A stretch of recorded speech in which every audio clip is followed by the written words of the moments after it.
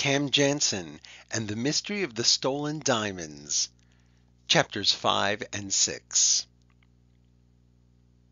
And just a warning, a lot happens in these chapters. Chapter 5. Cam and Eric quickly went out the Lee Avenue exit, the same one the man had gone through a few minutes earlier. It led to a street crowded with shoppers leaving the mall. "Do you see him?" Eric asked. "I think so. I think that's him up ahead. He's starting to walk down Lee Avenue." Cam and Eric tried to get through the crowd quickly. With a baby carriage, it wasn't easy. They brushed past a woman carrying a few large packages.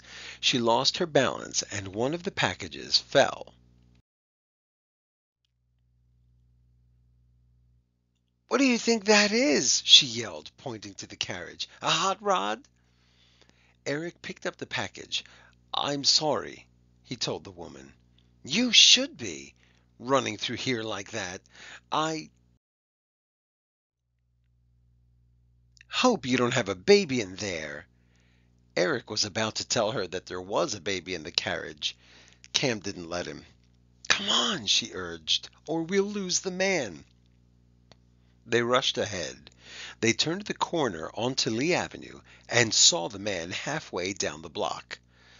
"Let's not get too close," Eric warned Cam, "or he'll know we're following him." They were careful to keep a good distance behind the man. It didn't help. When the man reached the corner, he turned and looked straight at them. "He saw us," Eric whispered. "What should we do?" "Keep walking. If we stop whenever he does, he'll know we're following him."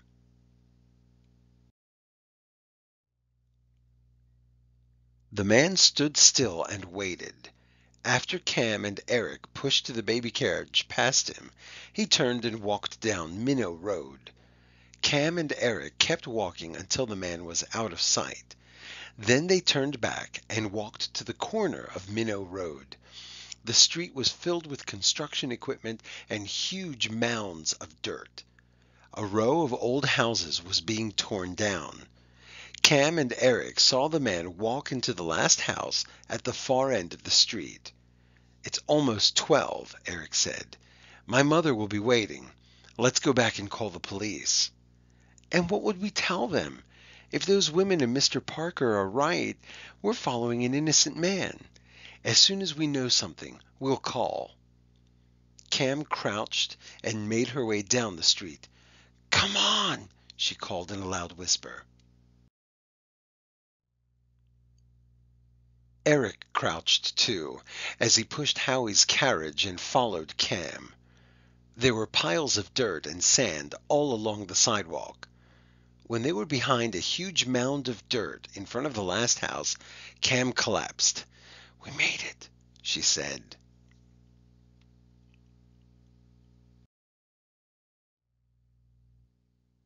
"What do we do now?" "Let's see what's going on inside that house." Cam and Eric started to crawl up the dirt pile. Then Eric stopped. Howie was no longer sleeping. He was beginning to move in his carriage. "Keep him quiet," Cam whispered. "I'll try." "You better do more than try. If he cries, we're in real trouble." Eric rocked the carriage gently. Howie looked up at Eric, but he didn't cry. Cam reached the top of the dirt pile. She had a good view of the old house. It was 3 stories high, with rows of windows. Some of the windows were broken. There were no curtains or shades. Cam could see right inside.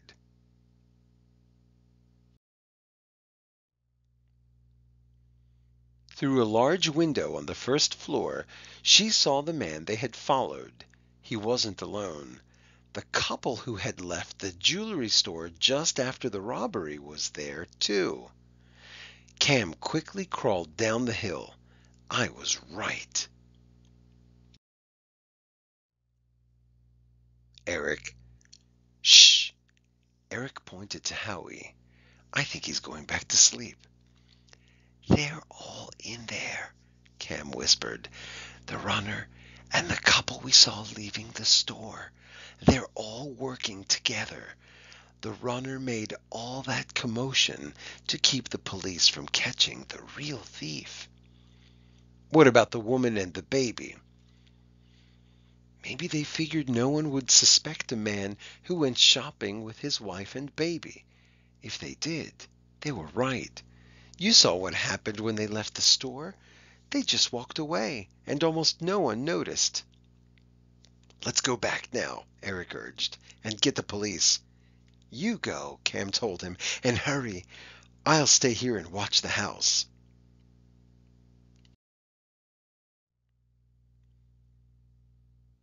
"Watch Howie, too. I can move faster without him." Eric ran off before Cam could tell him she didn't know how to watch a baby. Cam sat back against the pile of dirt and waited. It was very quiet. Cam looked around. Then she saw why it was so quiet. There were barriers at both ends of the street. Because houses were being torn down, cars were not allowed on Minnow Road. Cam realized that she and Howie were alone. The only other people nearby were the thieves. "I hope Eric hurries," Cam thought.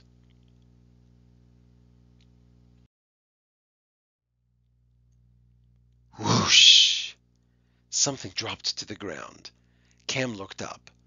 A squirrel running along the branch of a tree had dropped an acorn.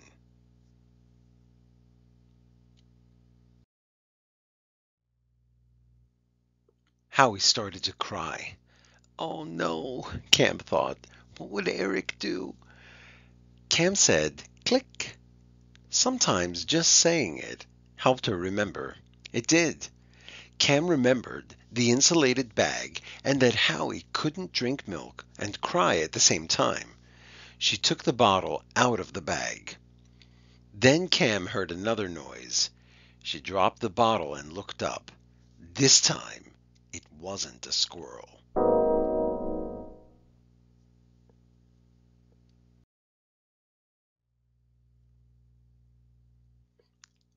Number 1. What did Cam and Eric do when the man they were following stopped and looked at them? Number 2. How did Eric keep Howie quiet while they were spying through the window at the man and couple? Number 3. What made Howie cry after Eric left to go get the police?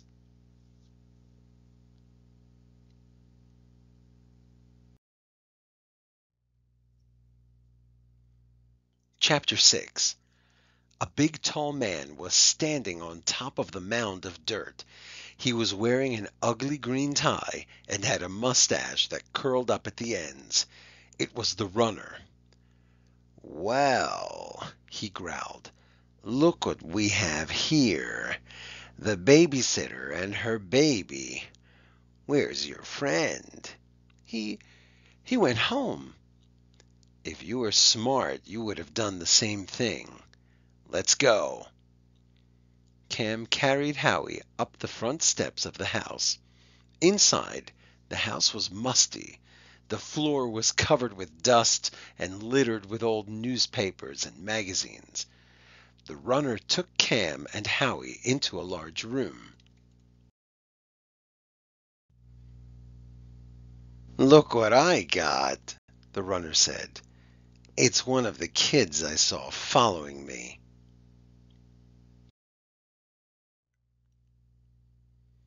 A man and a woman looked up. It was the couple Cam had seen leaving Parker's jewelry store. They were sitting in worn, old-fashioned easy chairs. There was a small table between them.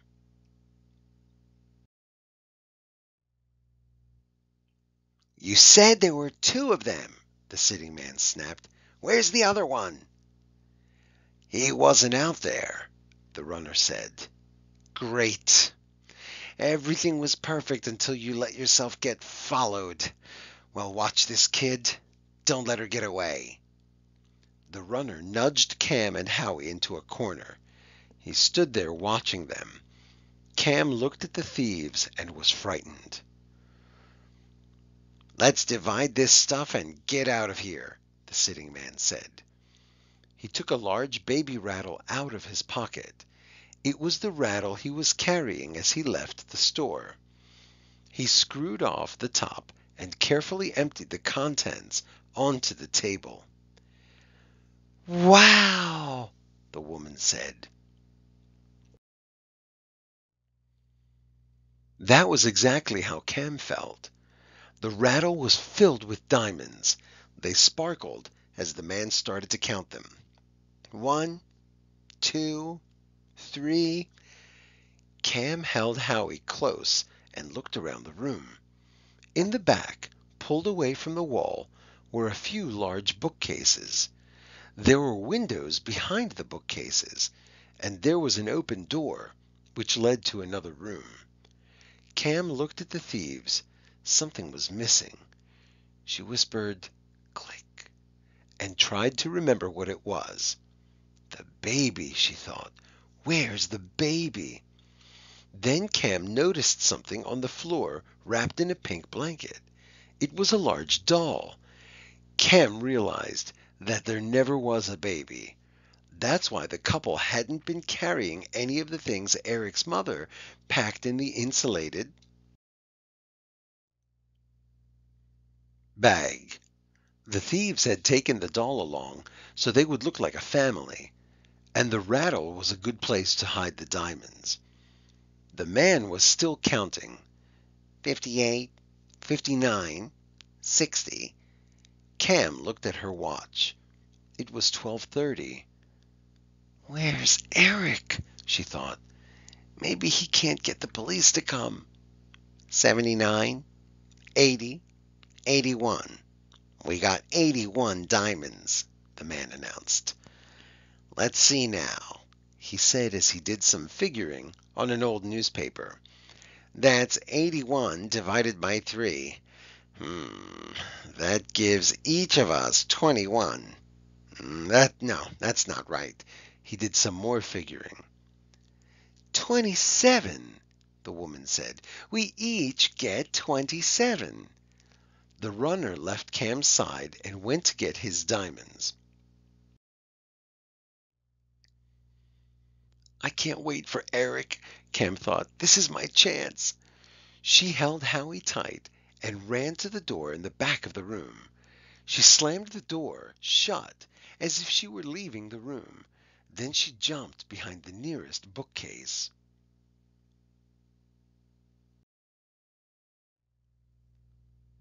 "Get her!" someone yelled. Cam hoped her trick would work. She couldn't see what was happening, but she heard doors opening and closing and a lot of yelling. "Find her!" "I'm looking!" "Check the back room!" The trick did work. The thieves thought she had left the room. They were looking all over the house for her. Cam knew she couldn't stay behind that bookcase forever. Eventually, the thieves would find her. She looked at Howie. His eyes were open. Or you might cry, Cam thought.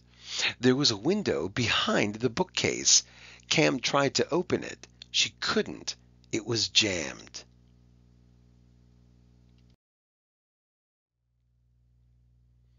The window behind the next bookcase was open, but to get to it, Cam would have to run past the large open area. Cam didn't know if anyone else was in the room. She was afraid to run out in the open. Someone ran past the bookcase. "What about the kitchen?" "I've already looked there." "Look again." Howie began to stir. Oh no, Cam thought. He's getting ready to cry.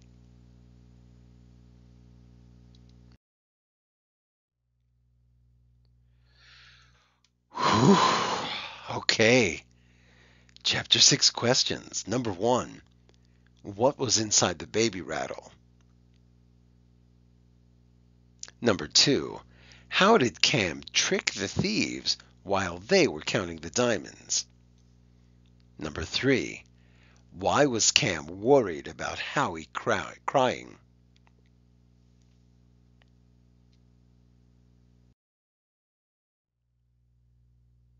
To be continued.